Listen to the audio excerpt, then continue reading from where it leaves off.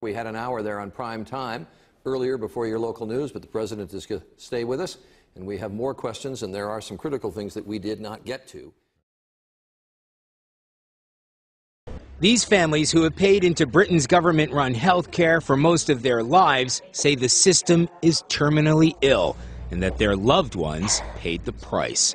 Charlie Daggett of CBS News, Stafford, England. We've lived through this mistake for 60 years now. It began with the best of intentions. It began because people thought it was wrong for those who weren't well off and couldn't afford the best health care to be treated differently, and everyone felt, well, it's kind of a nice togetherness, kind of solidarity thing if we all take part in this experiment. You'll always hear folks say that the free market can do it better. Government can't run anything. And what I say is... Is there any way we can stop that? You're way in a better position than us.